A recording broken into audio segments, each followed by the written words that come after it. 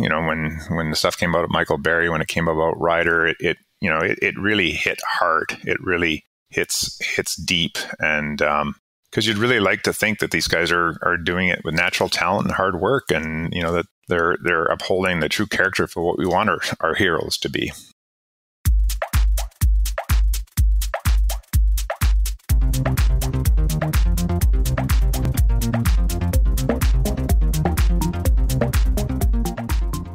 Welcome to the Canadian Cycling Magazine podcast. I'm Matthew Piaro, and with me is Matt Hansen. How you doing, Matt? Real super. Thanks for asking. Yeah, that's great. That's good to hear. Today, we have a big interview. It's in-depth, it's serious. But first, Matt, do you remember October 10th, 2012? Like it was yesterday. Really? What do you remember about that day? Well, I went for a nice ride. It was an autumn day. There were some leaves. It was almost my birthday. And that was about it. Nothing else of note, I don't think. Nothing else 10 years ago. Nothing else significant happened 10 years ago. Oh, right. There was a bit of hullabaloo, yes, I believe, on the news about our sport. Yes. That was the day that USADA, the U.S. anti-doping agency, released its reasoned decision. It was a document with affidavits from riders such as Michael Berry, David Zabriskie, George Hincapie, Jonathan Vaughters, many others, with connections to Lance Armstrong and the U.S. Postal team. This document supported USADA's earlier call to strip Armstrong of his Tour de France wins as well as other victories. It was a milestone, I would say, although a milestone is usually a positive word, but it was a milestone in a particularly tumultuous time in road cycling. Does this sound familiar? Yeah, now I remember. Yeah, I remember Oprah Winfrey, too. She made an appearance. Oh, that was a few months after. Yeah, but this was all leading up to it. This was all leading up to that one night when you're sitting there going, what is going on? I mean, I'll never forget when Oprah introduced Lance, whatever you said 2 months later. And I remember she came up right off the bat. Did you do drugs? It's like, yes. And you were like, huh. He finally said it. That's true. But in this moment of the story, the occasion for this chat with our guest, who I'll get into in a minute, is that day in October, which, to see those affidavits, and it's sort of similar to that moment on Oprah, but this was maybe a little less dramatic. But here you had all these documents with everything laid out in bare black and white, which was something to read at the time. For this episode, and to go back in time 10 years ago, I spoke with former Cycling Canada president John Tolkamp. He's an interesting person in this saga because, in a way, he's an insider and also an outsider. There was stuff he kind of heard whispers about, and he was very much active in trying to make sport clean in Canada. But yet, he was also, like many of us, finding stuff out for sure, for the first time. So, we are going to get in depth with John Tolkamp in just a moment.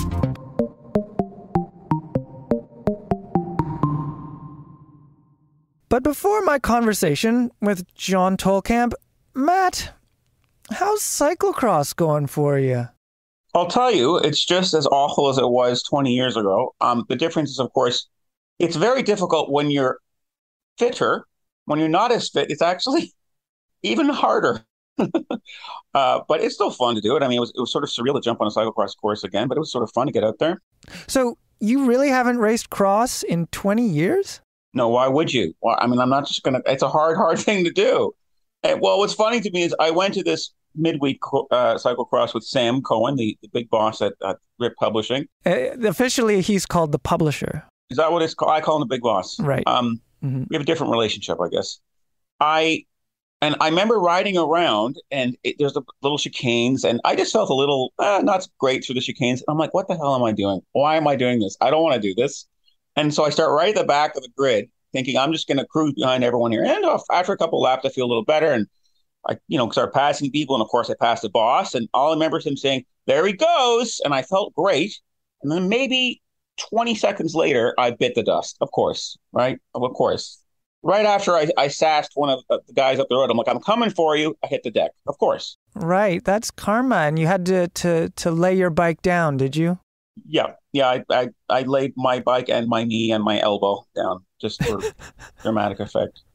But it's still fun. I mean, it's still a good little workout, and it's a cool course he's got underneath the lights. You know, that's also fun. I kind of felt like I needed reading glasses at one point, but Yeah, that course and that event put on by the club midweek I think that's gotten most cyclocrossers in the GTA started in cross for sure. I remember going there more than 10 years ago to learn about the muddy art of cross. And one thing for me, I haven't signed up for a race yet. I'm still steeling myself for that, but no, you're like that. You take a long time to commit.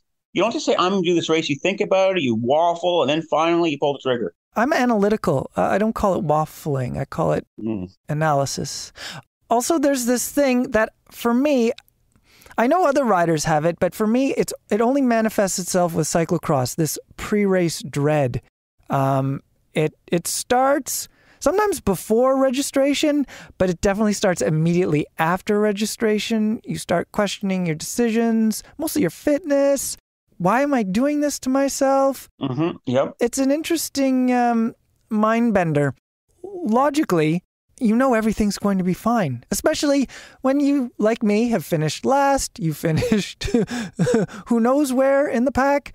But ultimately, it's not that big of a deal, right? Right? No, and it's fun. It's always still, no, it feels nice afterwards. I mean, you sometimes will have a little banged up knee or sore back or whatever, but you know, a victory is just a finish for us now, right? We finished the race. That's a victory. That's right. It's definitely type 2 fun because it's definitely better once it's over. Yep. Anyway, watch this space. Maybe I'll report back having done a cross race.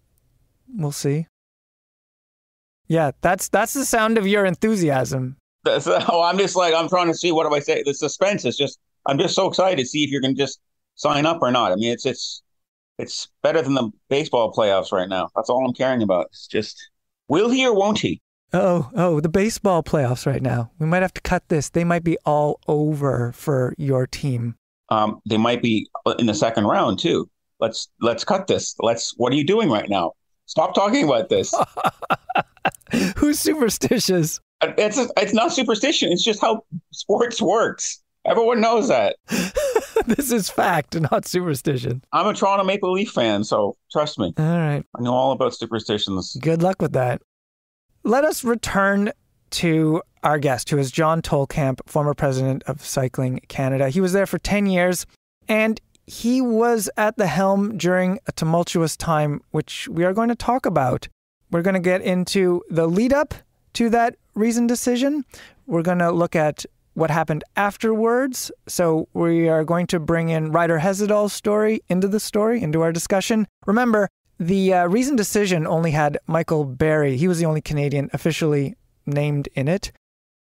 What is interesting to me about John's story is that on one hand, he's privy to more information than your average bear, and then at the same time, he isn't. He makes a good point that Cycling Canada does not investigate allegations of doping or suspicions of doping. It's a vehicle where riders can, voice their concerns, but ultimately investigations come down to the Canadian Centre for Ethics in Sport here in Canada.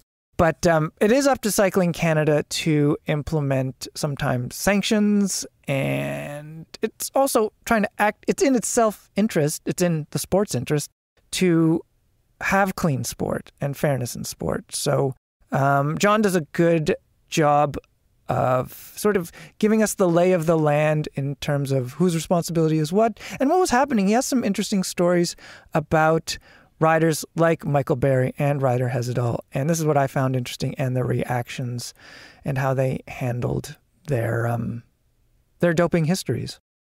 It must have been a heck of a time for John. Those few weeks, or that whole fall, I guess, must have been a busy time for him. It must have been overwhelming. I mean, I remember seeing Michael's face, and I guess it was probably CBC. He did his sort of initial apology. Maybe he did it in Radio Canada, but I remember it was a very cycling busy autumn. Maybe not in the best way, but there's a lot of cycling on the news.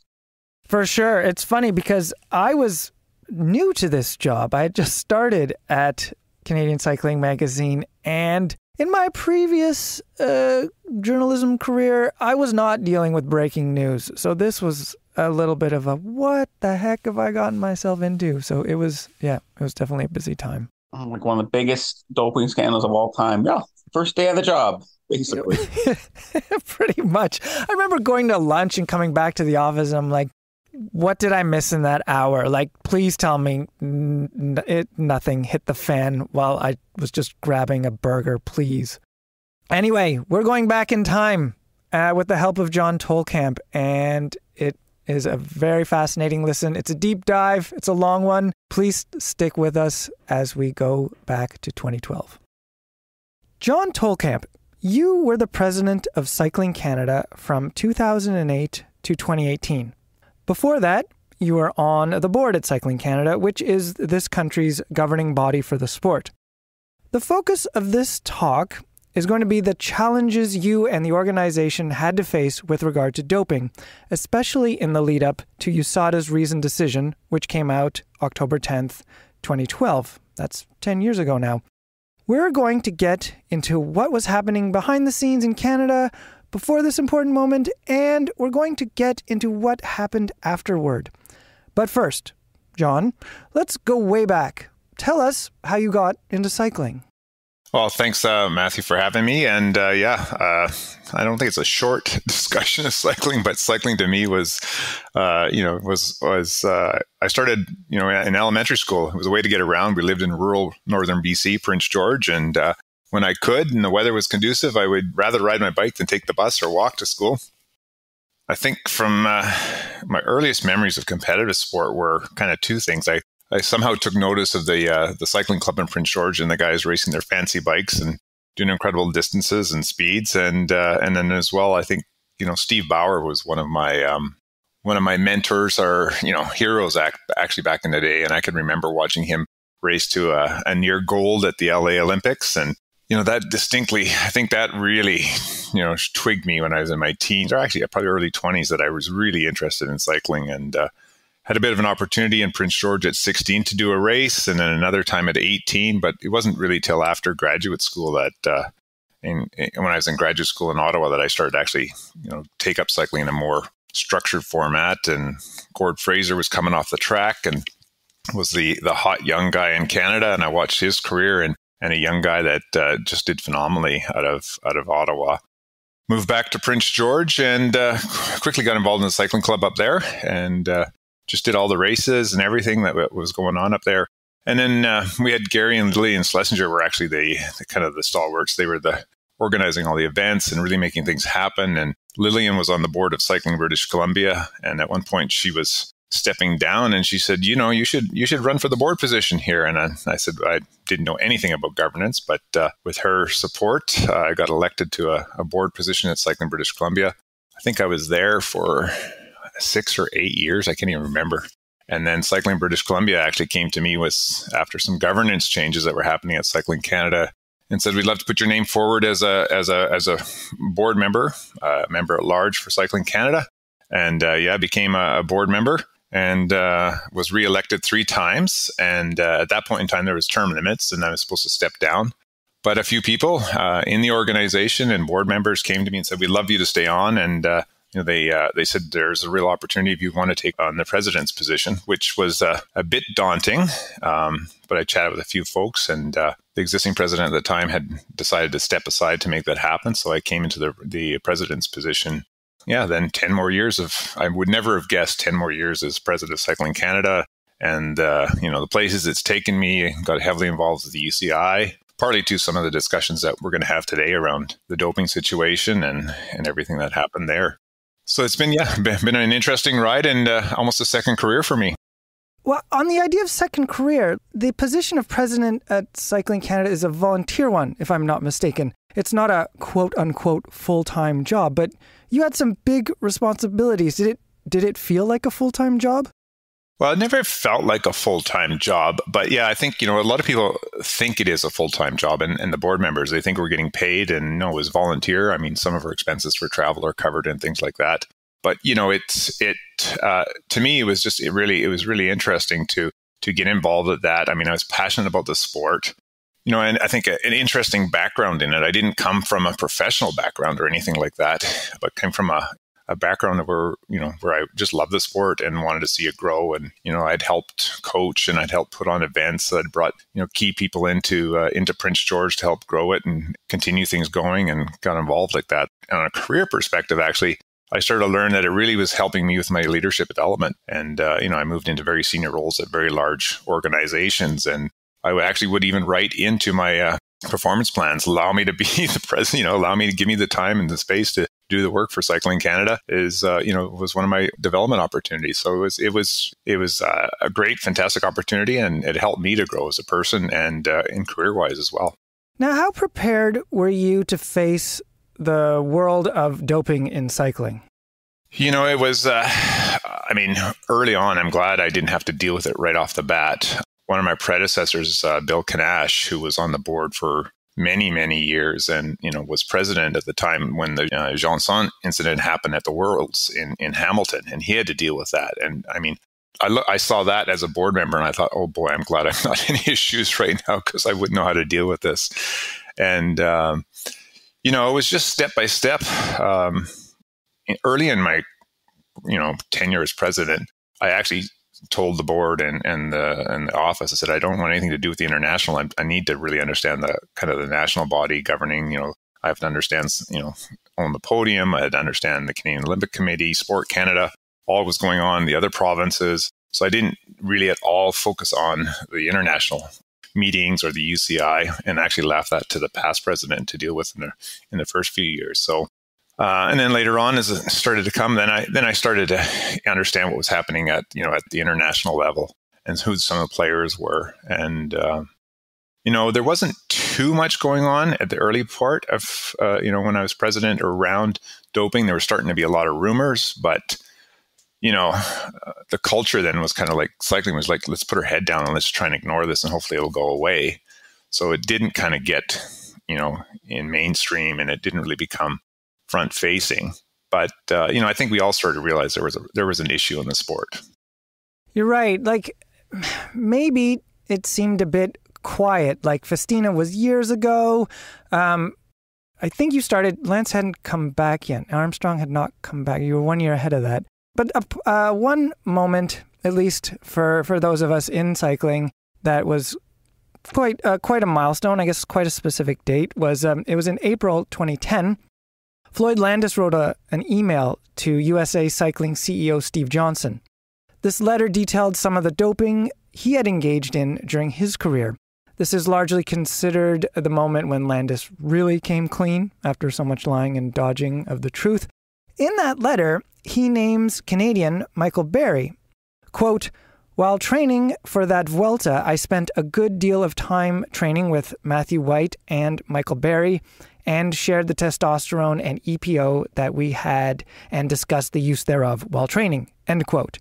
That Vuelta, by the way, is the 2003 Vuelta. What effect, if any, did that letter have here in Canada? That letter was, I think, a culmination of what we started to suspect. Now, in terms of individuals, I think back in those days, I'm trying to recall, for me, it was hard to believe that Michael Barry was involved. I really thought he was, the poster boy of, a Canadian kid that had talent and hard work and support of his parents, had reached the top. Never in my mind would I have thought that he was involved in doping. And, I think it just goes to a lot of us, and myself very much included. I was very naive to the whole situation. And it wasn't until it was kind of smack put in front of me did I accept that this had been going on. Even Armstrong, I was naive to for many, many years, and just loved the story and bought into it and everything like that. And, you want your heroes to be true heroes and clean heroes. And, we loved what it was doing for the sport. And, even though there's murmurs and things going on, you just think, well, we've got the stuff and we've got things in place to catch that. And this just can't go on and on. But, I think for me, the whole process personally is I've learned to be less naive and a bit, and I hate that I've lost that. But I think, we have to sometimes suspect that these things are going to happen and that people are going to try and cheat. And, We got to keep our eyes open to it. I find that striking because I think that's a process so many of us have gone through, from like, having these heroes and then finding out more about them. And then you're a little more guarded in in the information you receive and how you process it. And unfortunately, maybe even sometimes your enthusiasm about their achievements and stuff. Yeah, it certainly has tempered that. That it really, and I hate to see that happen, right? And when the stuff came out of Michael Berry, when it came about Ryder, it really hit hard. It really hits deep, and because you'd really like to think that these guys are doing it with natural talent and hard work, and that they're upholding the true character for what we want our heroes to be. Thinking back to when Floyd came out, at that point I was like, okay, this isn't beyond the realm of possibilities. And and starting to hear and what I'd heard of what was going on with Lance Armstrong and the U.S. Postal team.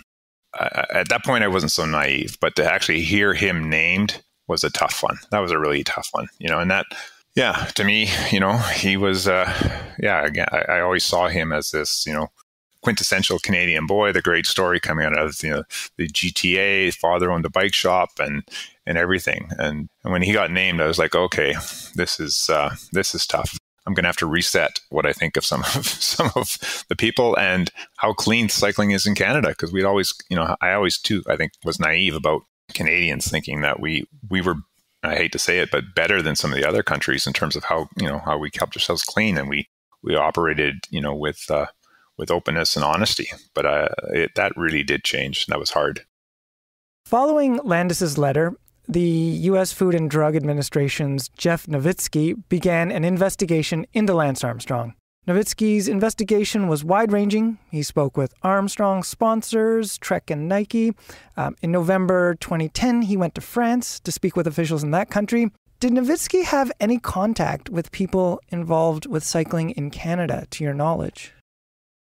There was a bit of contact, but it was mainly to get actually kind of connect the dots of who's connected to who. That's as much as I recall. And he might have chatted with our CEO at the time, Greg Mathieu, just to get some background information. You have to remember that there was, the organizations are very separate, right? We are not involved in, assessing, doing doping investigations. That's the anti-doping bodies. So I would suspect that there was a lot more conversation going. Well, actually, I do know that there was a lot more conversation going on between CCES and the USADA than USADA and Cycling Canada. So that's where the level of detailed conversations would go. Like, it's what's been done there, and because we're not privy to this, it's all kept confidential, and we've got to keep these lines quite clear, because for organizations like ours, the natural tendency would be to try and protect our riders, right? And so that's why you have the autonomy of CCS and USADA. I'm glad you outlined that. And actually, I think we should step back before we get into this pea soup of acronyms. USADA, USADA, that's the U.S. Anti-Doping Agency. And in Canada, we have Canadian Centre for Ethics in Sport, CCES. And yeah, that's an important distinction that you brought up, that there are these arm's length bodies, these bodies whose jobs it is to investigate these things. And Cycling Canada's job, while you support these activities, is different. Yeah, I mean, what actually ends up happening is it would be this, in Canada, would be the Canadian Centre for Ethics in Sport, CCES, who would come up with a ruling, find a doping violation, but it would be up to Cycling Canada to actually implement the penalties, and take away licenses and everything like that, and maybe even take away, winnings and championships and those types of things. We have to enact on the findings and penalize the riders and do what we can, but we don't actually do the investigation or anything like that. If we have suspicions, we would point CCES in that direction for sure. We would also, let them know where we think would be a good time to be testing, give them guidance, what we think is our, what would be good from that approach, what the strategies might be, but it's up to them to actually do it and undergo it. On February 3rd, 2012, U.S. Attorney Andre Barat Jr. announced in a press release that the federal investigation into Armstrong, U.S. Postal, and doping allegations would stop. How did you feel about that announcement? I really didn't want these things to stop. I really thought we needed to throw everything we could at this to get to it, right? In my mind, yeah, we had issues, we had problems. Within the sport, we were ill-equipped to deal with it. And I thought these bodies could really, really help us and get to it. And very disappointed whenever, things stopped and didn't go forward and you couldn't get to the root of it.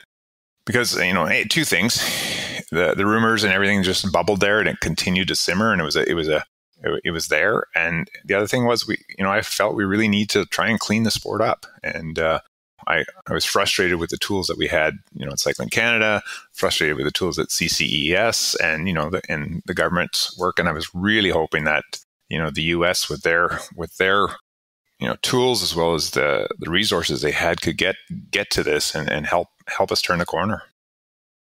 Just to speed the timeline along, I'm going to just mention that after the FDA's project was stopped, Travis Tygart at USADA took up the mantle, but he had to re-interview people. He couldn't just piggyback on the work that Nowitzki had done. And it was during this time that he spoke to many riders, including Michael Berry.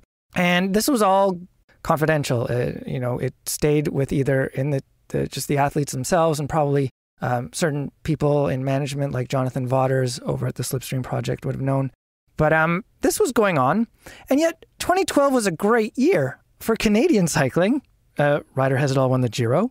And also we had Spider Tech powered by C10, Steve Bauer's Pro Continental project that was doing quite well at the time. It was at the end of August that things started to get going. USADA said it would take away Armstrong's results. He'd be stripped of his 7 Tour de France wins. That happened on August 24th.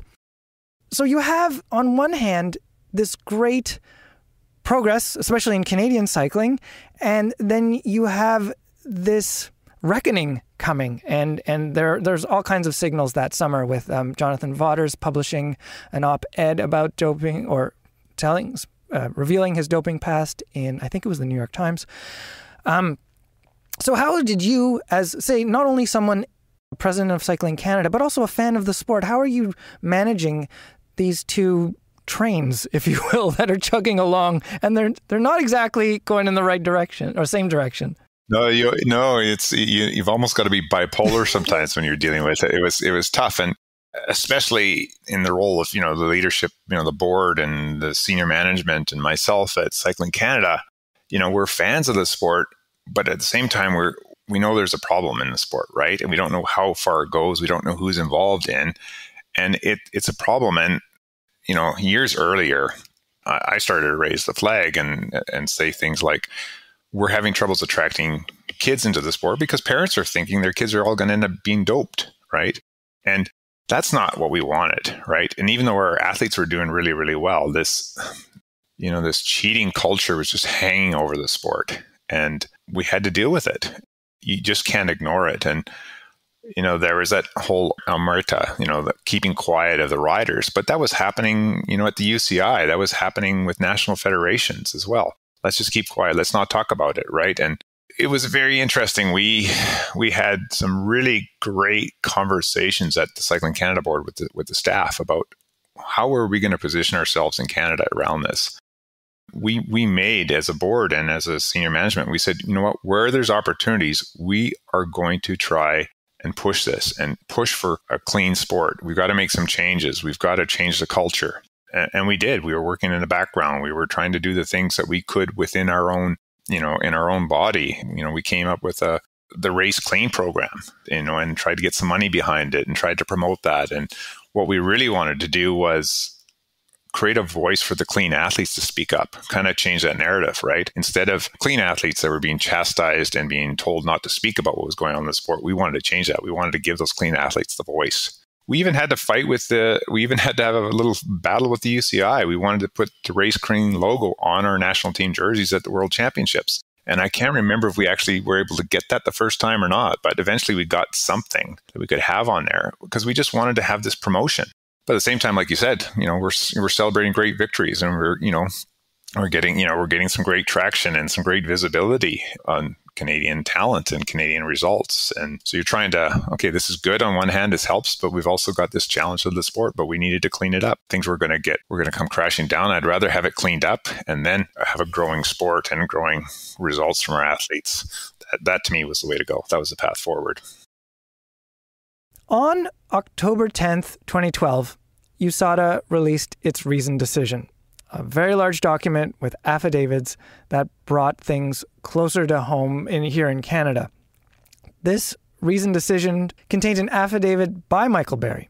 What was your October 2012 like for you with all this information coming out? Yeah, I think that's really when the cloak of naivety fell for myself. That was kind of like, wow, okay. If Michael's doped, then this goes a lot deeper than we thought, right? And as in Cycling Canada too, it's like it continued to reinforce us what we needed to do in terms of that cultural talk. I think that's where it came from, and a lot of focus started being put on what can we do to clean up the sport and doping, focusing on something that wasn't about growing the sport and getting athletes to the podium and things like that, which sucked, but I think everybody realized we needed to do it, even though it wasn't our favorite thing. It was a tough challenge, but we did need to start to focus on it. By the following year, things seemed to calm down a bit, somewhat, on that front, but then another bomb was dropped on Canadian cycling on October 30th, 2013. In a Danish newspaper and in an autobiography that had come out, former pro Michael Rasmussen revealed that he had shown Ryder Hesjedal, Seamus McGrath, and Chris Shepard how to use EPO in 2003. Did the way that information come out catch you and Cycling Canada by surprise as much as, well, I'll say as someone in the media, it caught me completely off guard as well when that bombshell hit? Well, I think, officially there had been no news and we had no indication that there had been doping going on.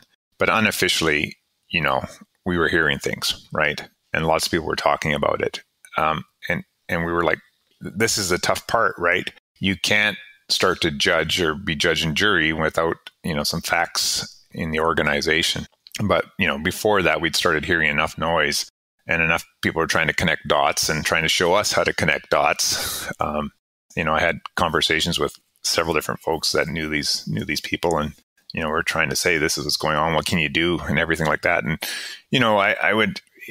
so it wasn't, I don't think, as much of a surprise that they were named at that point in time. The way it came out was interesting for sure, right? That was it's like interesting to hear that. It looks like this omerta is cracking. And again, I think we had to jump on that and say, okay, yeah, the tide is turning. And to me, that was a positive, right? It sucked that our Canadian athletes were being identified. It sucked that, heroes were shown not to be heroes. Keep in mind, I knew Ryder from his, I was in BC.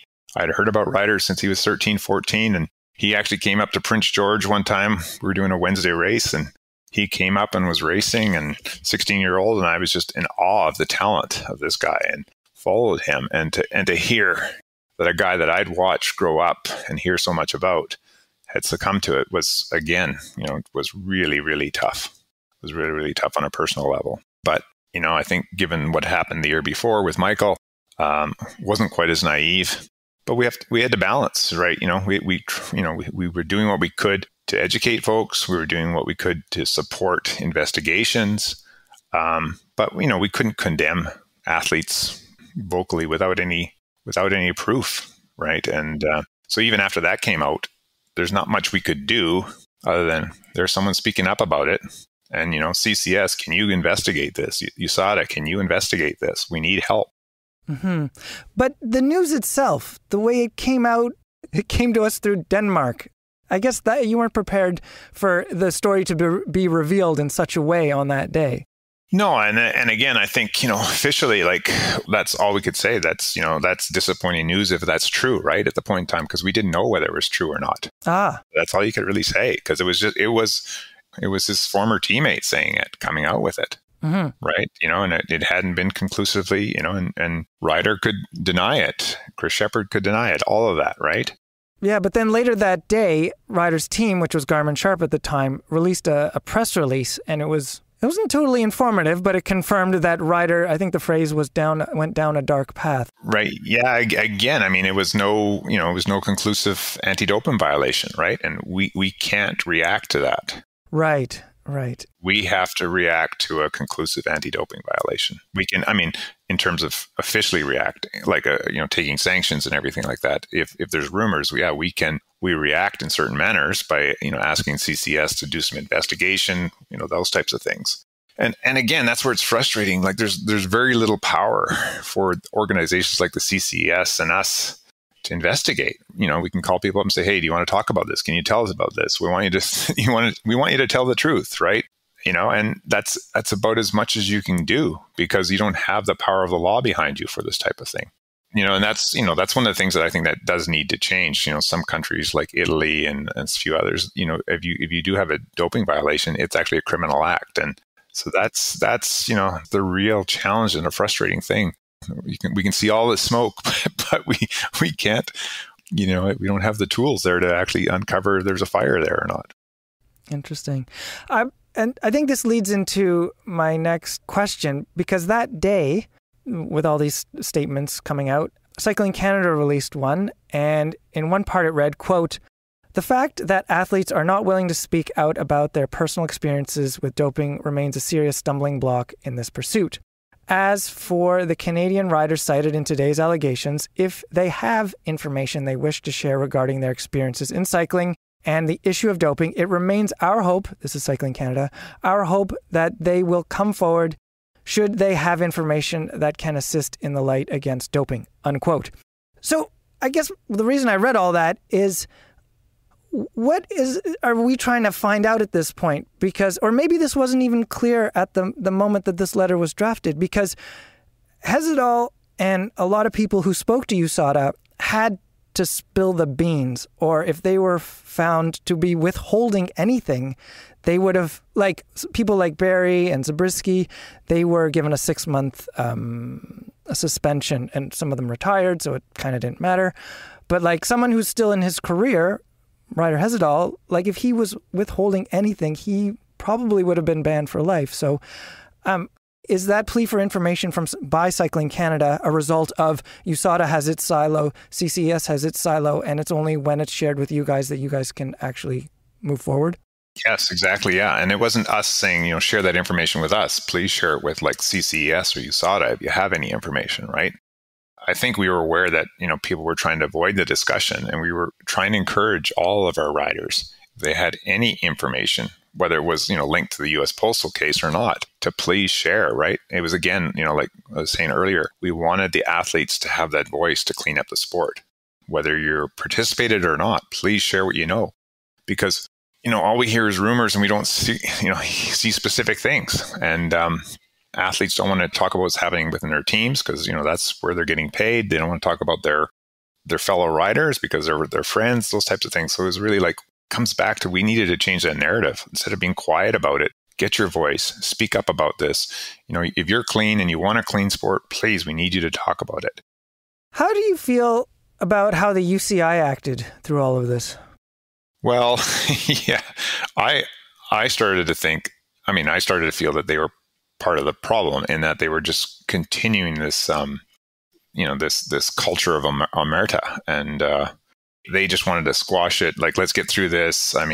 Obviously Lance Armstrong and his wins and everything is a huge boon for the sport, and they didn't want to see that taken down. But they really just, in my mind, they just wanted to sidestep it. And, I ended up, we came out of a board meeting, and I'd been talking to parents, and I didn't see the UCI doing what I thought were things necessary to try and clean up the sport or to change the culture at all. So I wrote, I wrote the president at the time, and I wrote the management committee a letter, and I said, look, we got to change this. This is crazy. I've got parents that don't want to put their kids into the sport. Got to change this. And, I spoke up in a letter and talked to Pat McQuaid directly about it. I was really disappointed in kind of the response. It was more just placating response that I got. So this was after the letter and after a one-on-one conversation with Pat McQuaid, the president of the UCI? Yeah. It was very disappointing. And there's a few people that I felt I could phone up and talk to. First of all, there's a language barrier with a lot of people, and I only speak English. So, I did start calling up some of the management committee, the English-speaking people, and having conversations with them. And, one of them was Brian Cookson, and he was president of GB Cycling. And he and I were very much on the same wavelength about it too. And he says, yeah, we got to do something about this. And, and he was getting upset with how the UCI was dealing with it. And I do know, and I'd like to think that my conversation with Brian precipitated him putting his hat in the ring to run for president, because one of the things he needed to change was that kind of culture. And that letter and that whole approach was actually, was backed by the board, because we wanted to be a voice where we could and try and change things. So, I wrote the letter, but I sent it off to the CEO and to the board and said, this is what I want to write. I'm not just doing this myself, and everyone was behind it. And we sent off that letter. It actually accidentally got leaked to the press, which I think in hindsight was probably a good thing, but it wasn't meant to get to the press. It did get there by accident. It's one of the things that personally I'm very proud of that we did, to kind of stick our heads up and tell the governing body things needed to change. And I'm glad we as Canadians and Cycling Canada took that stance. And I think it did help move the bar quite significantly, actually, and move things along quicker than they did happen. Can you contrast the ways in which Michael Berry and Ryder Hesjedal handled their own doping histories? I'll take a step back here. Personally, I feel, first of all, very sorry to these athletes that they were thrown into a culture where they had to make that decision, right? It's a tough decision, and I recognize they're young athletes and they get thrown into this, and it seems like everybody else is doing it. So I feel like, we in cycling are partly to blame for that. But at the same time, as president of Cycling Canada and as Cycling Canada, we had to take a hard line. We couldn't condone it. And we had to speak out about it hard because we wanted to show to the up and coming kids and to the current athletes at the time that this wasn't going to be tolerated, right? And we needed them to speak up. So we had to speak up hard about it. So we would come out very publicly and say this is unacceptable and everything like that, and come out hard. But at the same time, there's personal compassion for the folks that are thrown into it in the situations. And I can remember thinking too, when Michael Berry's came out, I was like, oh man, I wonder what Michael's first conversation with his mom and dad was like about this, because I don't believe they knew, and I'm pretty sure they didn't know. And that would have been tough and hard to have. And, and then I was in Toronto one time and I just reached out to Michael. I said, hey, I'm in Toronto. How about we just have a coffee? I'm not going to share into detail conversations, but I just said, hey, I just want you to know that, again, on a personal level, I feel for you that you're thrown into this, and they had to make a bad choice. But at the same time, there's a lot of other athletes who didn't make that choice, and, they were robbed of opportunities, and we have to take a stance like this. And, had a great conversation with him, I would say. I felt total remorse from him, and, trying to give him a perspective of where the organization was. And, obviously he's trying to figure out, is there going to be a role for him in Canada and cycling going forward and everything like that. And, our official line was, we can't have confirmed dopers involved in the sport in an official capacity. But if they want to, do their own thing and everything like that, we're not going to stand in their way, right? But, we're not going to have you come and run the high performance committee or anything like that. Or, we just can't have you as a coach or anything like that. We're going to give that to the athletes that have had clean paths, the ones that, lost out on opportunities. We're going to focus on those folks and, try to convey that message to him. And, and it was a good conversation. I think it was, probably not initially what he wanted to hear, but we were both willing to listen and could see where we're coming from. And, and Ryder, on the other hand, was just really didn't want to talk about it. Never really wanted to have a conversation. I opened the door many times, and he really just wanted to say, that's in the past. I don't want to talk about it, and move on, which, I think is a tough way to live, and not to actually come to terms with it and everything like that. And, so very two different kind of approaches to it, where Michael was very open to having a conversation, kind of accepted it. And, I think for Ryder, again, he was still in the midst of his career. He just wanted to move on and not have the discussion, not talk about it. What I find interesting about Ryder Hesjedal's approach is, well, his good friend, David Miller, had his own really rocky path through cycling that involved doping. And David Miller is quite open about it. He doesn't shy away from his narrative, how he strayed, how he came back. And I know they're pretty close, those two. And then you have Ryder Hesjedal, who just will not, no, I won't say will not talk about it, but he is very reticent to discuss it. Well, the interesting tidbit on that, or the story, my personal story, was that I was actually at an event in Vancouver. David Miller was in town promoting his Chapter 3 and got invited to a Q&A, and Ryder was there. So I had a chance to chat with Ryder again. And I said, hey, if you ever want to have a one-on-one, talk about this. He says, oh, no, I don't want to talk about this. I really don't want to talk about this. And I'm like, well, I said, I feel for you and everything like that. But, let's have a chat about where you're going and what's going on and where Cycling Canada's at. He's like, no, I don't want to talk about this anymore. And then, and David Miller was actually standing right there. And he's like, Ryder, you should just talk about this. Like, I keep telling Ryder, he should just just be fully open about it. It's the best thing, right? Type of thing, conversation it was. And then further, into the evening, David was doing a Q&A. And I think it was the third question, right from the floor. Somebody just said, talk about doping. And then Ryder was beside me. He goes, see, why do people want to keep talking about this? Like, I can't, we got to move on beyond this. And I turned to Ryder and I just said to Ryder, I said, Ryder, this is why I want to talk about it, because it keeps coming up and we got to have the honest, open conversations, because if we don't, it just looks like we're trying to cover something up. I don't recall him saying anything, but hopefully that simmered, and hopefully down the path, for him, if he ever has a chance, I'm not saying come talk to me, but I think it could be very therapeutic to anybody that's been through all of that to be open about it and not continue to sidestep it for the rest of their life. In 2014, Cycling Canada and the Canadian Centre for Ethics in Sport came out with a national consultation on doping. And I think it was ran for a few months, and they encouraged anyone to speak anonymously about the subject. Do you remember that initiative? And was it a direct result? I'm guessing it was a direct result of what had gone on in 2012 and 2013. For sure, yeah. We wanted to provide avenues and channels for people to talk about this, right? And you get it that people don't want to talk to the governing body openly, right? So we were like, okay, here's opportunities. We want to provide that opportunity to uncover more, if there's more, because we really did want to understand where things are coming from. Was there people in the background that we'd never even thought about that are kind of facilitating getting drugs, everything like that? We really wanted to continue to uncover, because, we didn't want surprises keeping popping up, right? And like I said, it goes to trying to continue to give athletes that voice around all of this.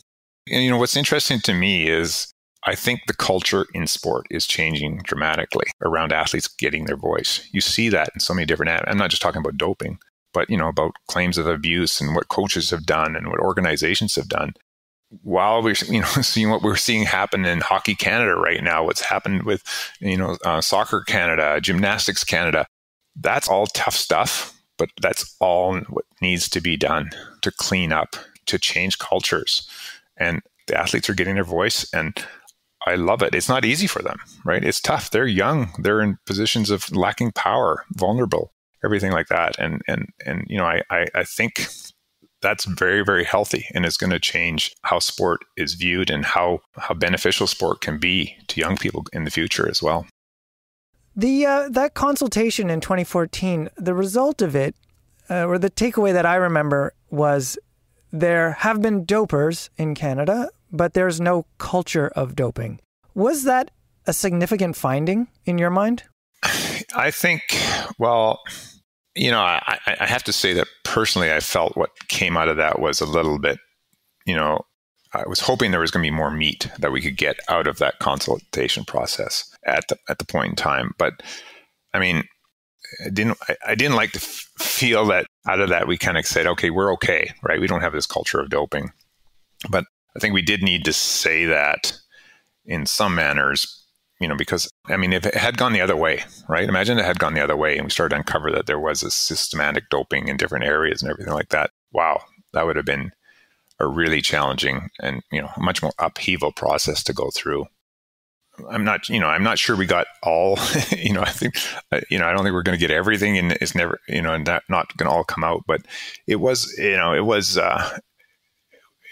honest as an attempt as I thought we could do at the time to try and get some discussion and get more information out.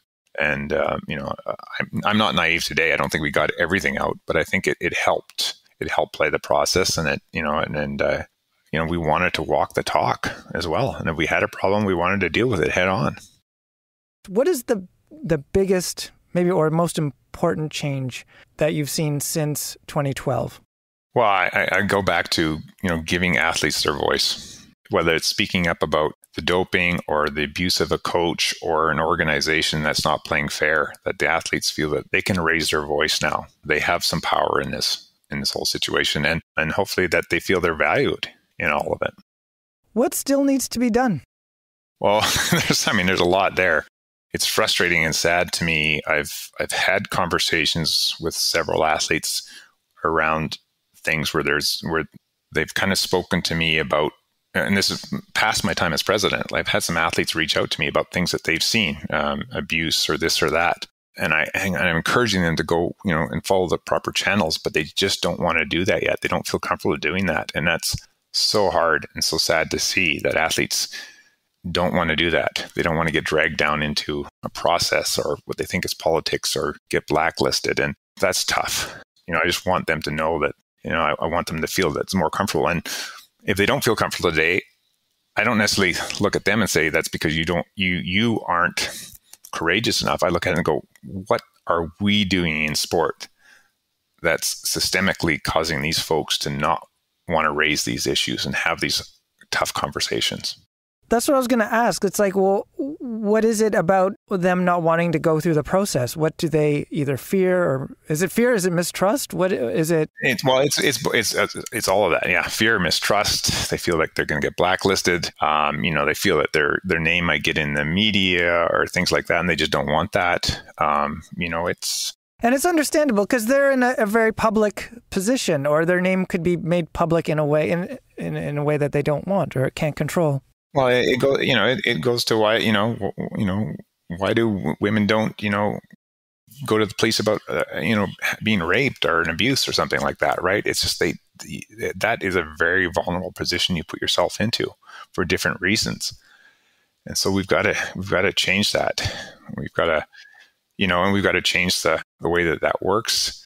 Hopefully we don't even get to it. Like, to me, that's the ultimate goal, is to put in place organizations that are strong to their core, right? You've got the right behaviors, you've got the right cultures, you've got coaches that, are above and beyond, supportive of athletes and not taking advantage of them. So that's a tough thing. Well, John, thank you for your time and all your insights. I really appreciate them. So thanks again. Yeah, thank you for having me. And I can't believe it's been 10 years already since that reasoned decision. And time flies, actually. It really does.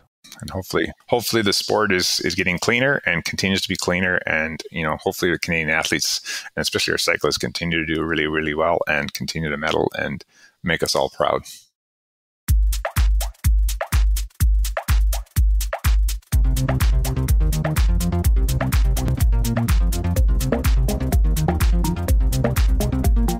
And that's the episode. It is written and edited by me, and I had help from Matt Hansen. Thank you, Matt. Oh, as always, just a pleasure to be here. Just a pleasure. I can hear the enthusiasm in your voice. Mm-hmm. That's real. It's authentic. Also, we had help from Terry McCall. This episode is produced by Adam Killick, and he did the music too. Special thanks to Ontario Creates for its support. Matt, I get the sense you're itching to get to that Zwift race right now. It's almost your lunchtime, and yeah, I'm actually changing on camera. Sorry about that. Look away. Oh, blessed listeners. You're so lucky this is audio only. Well, good luck with riding really fast on the spot. Mm-hmm. Going nowhere fast. I think I've got to dust off the trainer soon, too. It's getting that time of year. Matt, good luck with your races. Listeners, thank you for tuning in. Ride safe, and we'll talk to you later.